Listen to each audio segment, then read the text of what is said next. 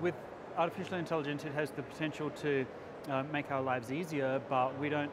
there's a lot of opacity in terms of the algorithms that drive that, and so we don't know whether there's bias inherent in these intelligent devices,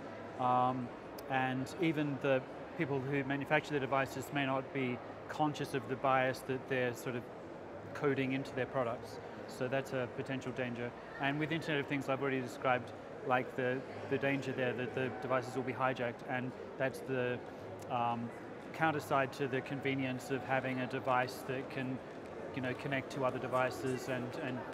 work in an intelligent way.